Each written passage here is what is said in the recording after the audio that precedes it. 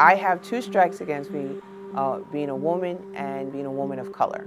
During my training one time, I had an officer who did not like how I looked, and I didn't look like the rest of my platoon, who was majority white males. I felt very isolated. It was definitely an experience that made me somewhat depressed and devastated about whether I want to continue to serve. I had to fight to allow people to know this is who I am, these are the talents I could bring to the table, and because it's always questioned because of the fact that I'm a woman of color.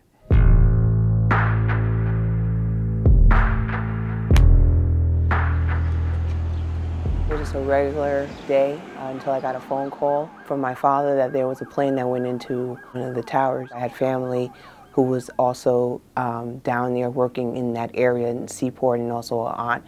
My aunt was actually working in one of the towers, and she was on the second floor, but she was able to get out, thank God. But that alone just changed my life and motivated me to want to join the Army Reserves the following year. I served from 2002 all the way up to 2016 and worked on security cooperation as well as the counter-ISIS mission in Iraq, Kuwait, and Jordan. About 50% of my mission, I had to prove myself. About a year in, that's when they started to realize, okay, she has the talent to take on this mission. I didn't know as a woman, I'm not gonna really make a difference here, you know. I'm just a young lieutenant female.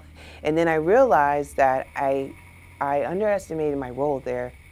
I was first interested in national security going back to my mission in Iraq. So when I returned home after all that, I've noticed that there's a big learning curve we're having here in the United States. Not that many people know much about what we're doing or about national security. So I wanted to provide a voice to the people, or to the American people, to talk to them about national security. That's why I like teaching. We do have service members that we invested a lot of our taxpayers' money to serve there for many, many years. You know, it does not make any sense to throw them out. So especially based on discrimination. Diversity is a big theme right now. However, I don't think when it comes to national security they're there yet.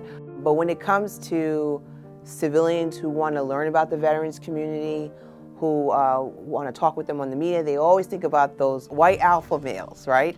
Yeah, and I was right there defending the president's travel ban. The wars that we've been fighting for 16 years, they're ongoing. Up until really 24 hours ago, the game plan with Syria was outsourced it to Russia. The face of it is always a white male, and people tend to forget about women vets, especially women of color vets. You are seeing once in a while someone of color to talk about national security, but again, it's still dominated by a monolithic community of older white males.